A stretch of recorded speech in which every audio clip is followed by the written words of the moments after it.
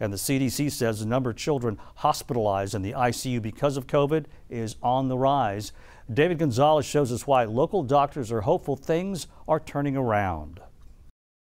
More and more children are ending up in the hospital because of COVID-19. And in fact, the hospitalization rates are significantly greater than we've seen for seasonal influenza or the flu.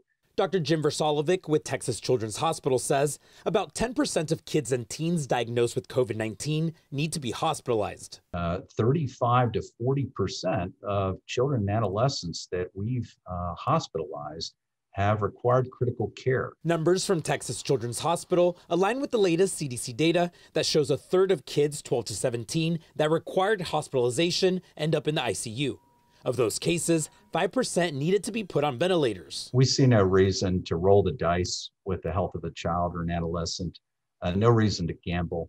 And the best way to just hold on to the dice and not gamble is to get the vaccine as soon as possible. Dr. Versalovic says last month, Texas Children's was able to turn a corner on increased hospitalizations because of their efforts to vaccinate eligible children. We have now provided vaccines to more than 16,000 young adolescents. These are children 12 to 15 years of age, just since May the 12th. He says that number climbs when you include 16 and 17-year-olds.